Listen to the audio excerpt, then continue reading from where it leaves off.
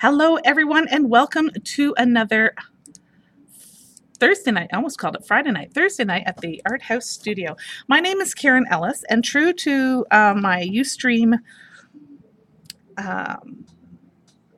see, I can't even think right on the spot, and that's what happens when you press record. Then all of a sudden, all of the good ideas just kind of escape you. Anyway, true to what we do here at the studio on a Thursday night, it's whatever's kind of on my desk is what I do for you guys. We just kind of play and do, and I have some gelatos on my desk and some new stamps from Stampendous. Here it is right here. This is a cling stamp, of course, very fun doodly leaves. And it also comes with a little stencil. A stencil, and there's the masks of it too. All the insides are here too that I pulled out, and I hope that I didn't lose them because they are not Karenized yet, so they're not full of paint. Oh goodness, well, I'll find them in a minute, but it's all good. So I did this technique with the Faber-Castell gelatos not too long ago. I am going to color the stamp it with a watercolor effect, but I am also going to go ahead further and put some in a mini mister, spray through the stencil, and go from there too, kind of do some dotty things. So this is a sample for what I am doing at ScrapFest in a couple weeks in Richmond Hill. So I needed to get these done, so I thought I can share them with you. And if you are in Ontario and in and around the Richmond Hill area on the 26th or 27th, whatever the Saturday is of September, I hope you consider coming down to ScrapFest and seeing us in the marketplace. I will be there with the Canadian Scrapbooker magazine doing this technique and others, and meeting everybody and having a good time, right? It's all good. So we just play. You like that? I like that too. All right, so first of all, I have the stamp that goes with this stamp set and the stencil. There we go. I am going to place the stencil, and I know it is incredibly clear because it's not got paint on it yet. But I am going to put this on a piece of 4x4 card. Now, this is Canadian Scrapbookers SuperStock. This is the stuff that Kathy Allen uses in her stamping projects. It is super smooth. I'm trying to think out what the weight is. Definitely more than 140. I would say it's more like a 160 pound, but I have to double check that. But it's super heavy, super easy, great for card making, great for inking up, stooping up. So I'm going to stamp on it with the gelatos and go from there. It's super absorbent. It's fabulous. So I'm just going to place that stencil on top of, and I know it's really white, but hopefully we'll get some going here. What I have done is I've taken one of the new gelato colors. This one is Black Cherry. It's from their new steampunk line. So new 4 colors that came out. Gelatos. Sorry, I'm trying to get it so it doesn't. Da-da-da! Black Cherry. And I kind of took a little knife, a little palette knife, and chiseled off a little bit of the end of the gelato and put it inside of my mini mister, and then filled it with water and then shook it. Just shook it like so to make a gelato mist spray. Now this is not going to be like a dilution spray or a color wash spray or Tattered Angels or anything else that you have, because it is a much softer mist. Okay, but it is another way that you can use your gelatos, which is cool, and that's one of the things I wanted to show in this make and take that I'm doing at ScrapFest. So we are mixing it up. Ding, ding, ding, ding, ding. And I am going to spray it. Hopefully this didn't clog because I didn't test it again and it was sitting on its end.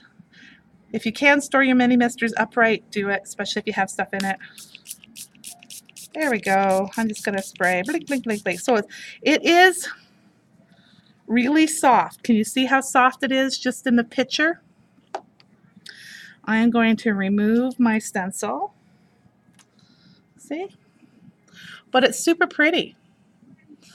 I do find when I use the gelatos, because sometimes there's chunkies, I do get a little bit more of a blotchy than a fine mist like you're going to get in the color washes or the dilution sprays.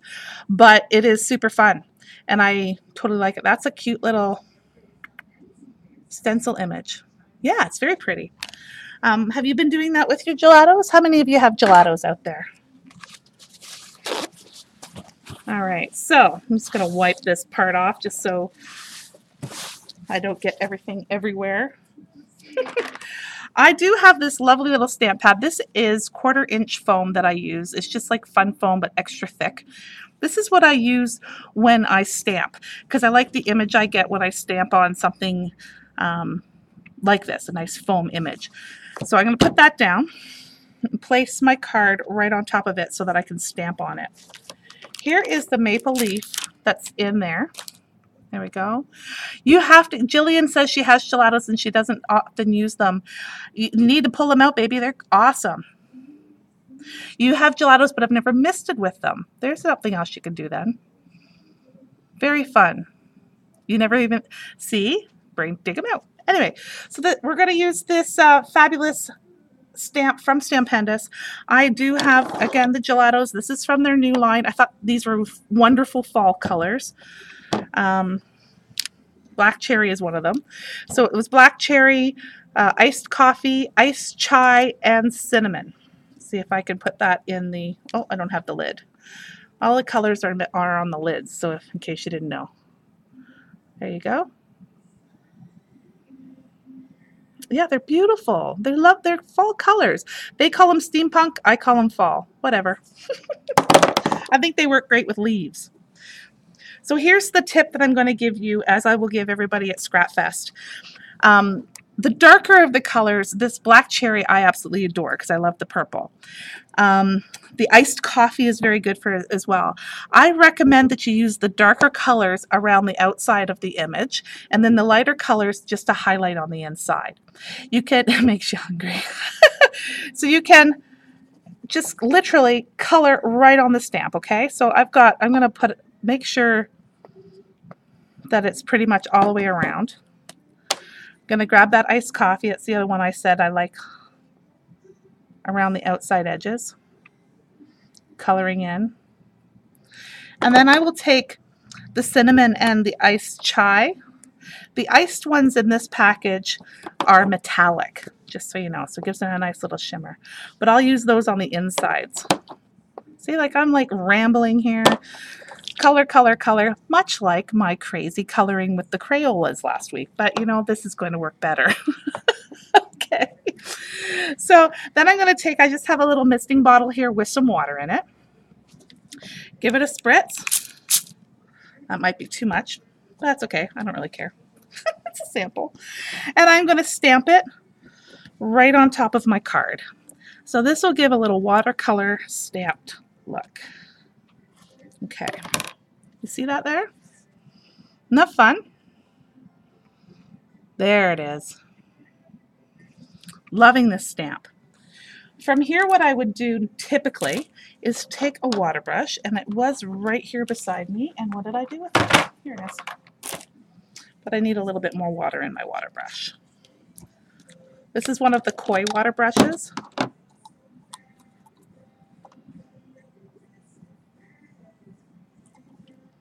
There we go. I love using a water brush for doing stuff like this. It's much easier to manipulate.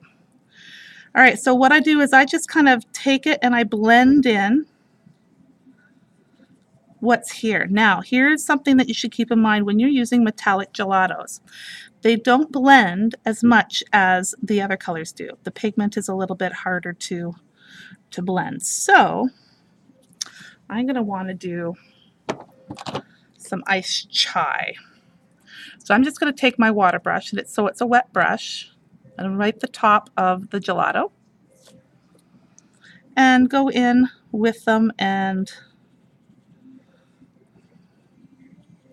blend. I want to accentuate these lines. Now I'm going to show you a little bit, but by doing it lightly, I'm not disturbing that stamped image, those doodles that are inside the image. There we go. You see that? Fun. Yeah, I'm liking. So I'm going to go ahead and I'm going to stamp it on this side now. So So we're going to do a take 2. I might as well just use the same stamp because it's already on my little block here. And I don't want to use that because remember I said use the darker colors on the outside edges. So I'm going to do that. Here's the coffee. Here is the black cherry, which I think I'm going to end up using a lot of because I love this color. And then I'm going to take my water bottle. Ah, isn't it fun, Phoebe? Like, it's totally fun. And give it a little spritz. And I'm going to go on this side, and I think perhaps... Oh, uh-oh, I hope I didn't lose you there. Good, I didn't lose you. You just timed out on my screen.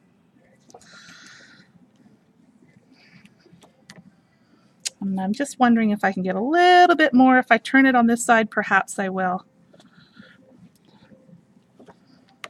Little bit of an image. Let's go for it. Not much there. That's okay. So now I'm going to take my water brush. Why dark around the outside edges? Just for definition. Yes, Barb. You will know. I will show you without the dark. I will show you the difference. So I'm just going to use this around here. Blend that in a little bit. I'm not going all the way to the middle because I don't want to color in the whole thing. I just want to define it a little bit. I'm going to grab a little bit more of that iced chai. I think these are gorgeous colors.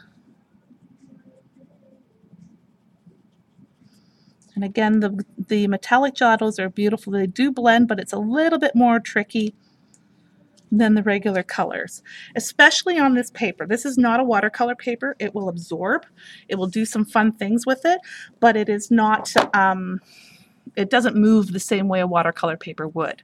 Why I like using this one, because I did try it on a watercolor paper as well, but because this paper is so stamp friendly, it is super smooth. Here it is, girls. It is super smooth, easy to stamp on. You're not going to get any distortion from the stamp. And I found that more important than having the blendability of the gelatos, especially when I can manipulate it with my brushes. It's totally fabulous. Easy peasy. Look at that. Look how stunning that is for fall. Okay.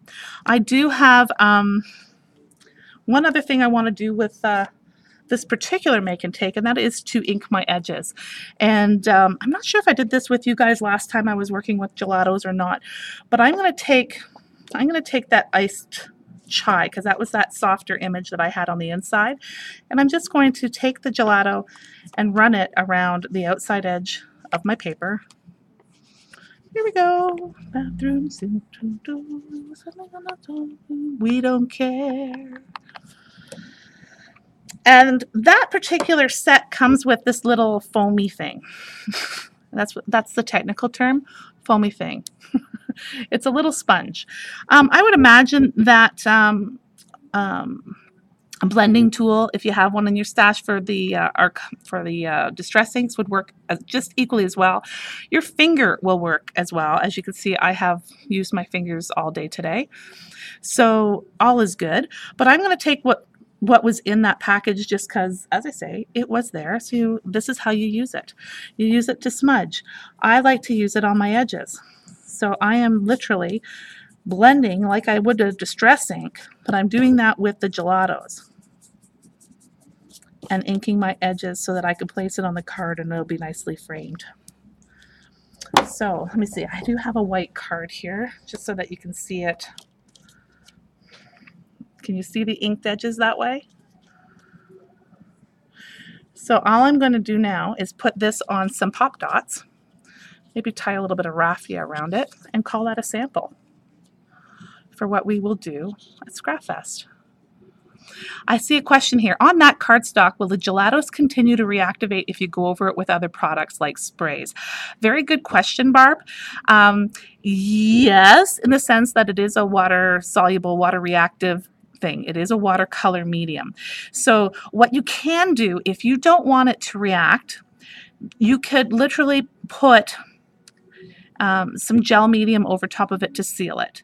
Okay, and what I like to do with mine is I will bring out my jelly plate, put some gel medium on top of my jelly plate, and then take my piece that I was working on and press it firmly into the jelly with the medium on it. And when you take it off, you'll notice it'll be completely covered, and let that dry, and then you can go from there. It's just like any other watercolor. It's not going to be mix quite like it's not going to reactivate quite like a spray ink would, but if you put some pressure and water on it, it will activate. Like if I go in here with some water, it's going to move around. I hope that makes sense.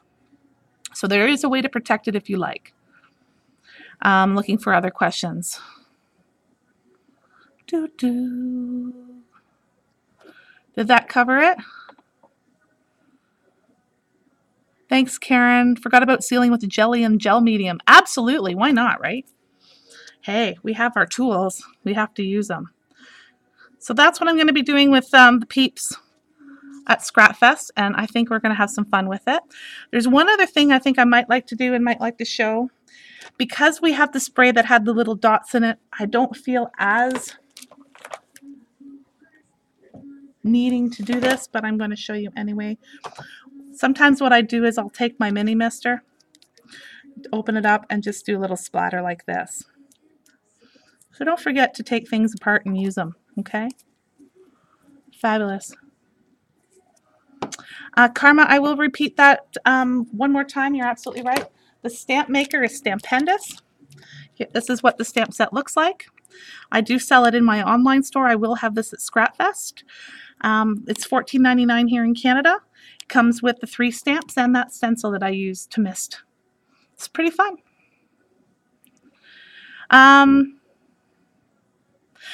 Gelatos permanent ones dry.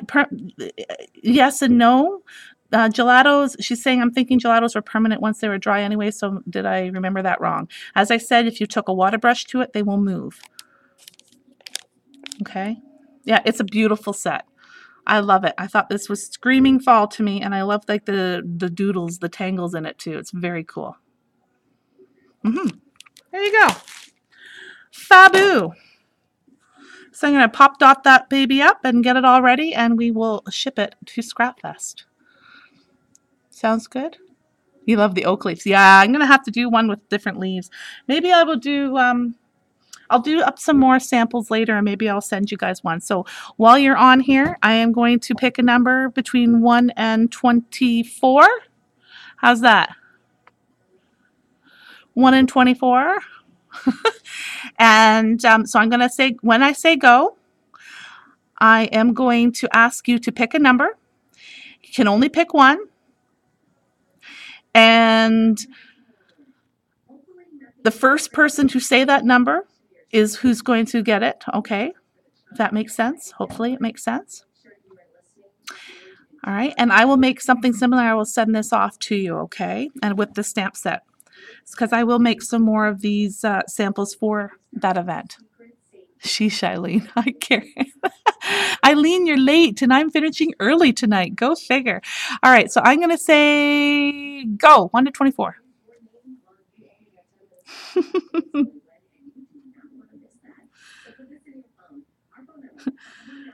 I'm just glad you came. It's all good. Phoebe, music, sunset, Carrie, Barb. Woohoo!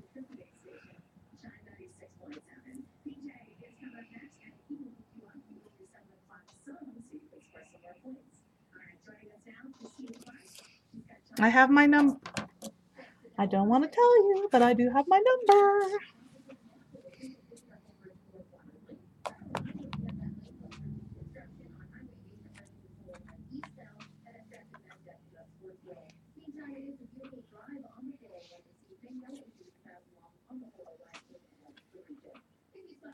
I didn't even see Nancy there. Hey, Artie Dar. You ready? Everybody in? Okie dokie, stop. All right, so the number I had written down. Karen said we have to say our number. Whatever. I can hear you when you type it. How's that, Eileen? Silly bugger. 21, baby. And I think I saw one. Hey, Nancy Thomas. Nancy. Hello, hello. I don't even have to mail that baby. Yay! Come on in. Pick it up tomorrow. I mean, Saturday. She's a local girl. Yay, Nancy.